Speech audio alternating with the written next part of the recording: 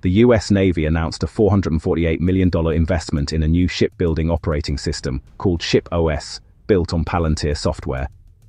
The Navy says ShipOS is meant to speed up shipbuilding and ship repair by helping shipyards and suppliers modernize how they plan work, track parts, and manage production.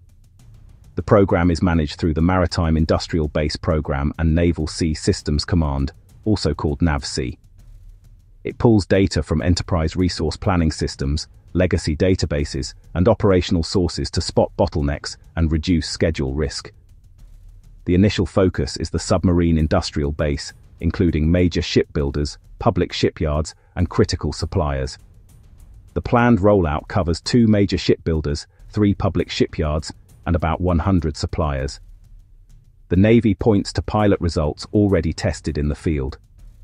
At General Dynamics Electric Boat, submarine schedule planning dropped from 160 hours of manual work to under 10 minutes.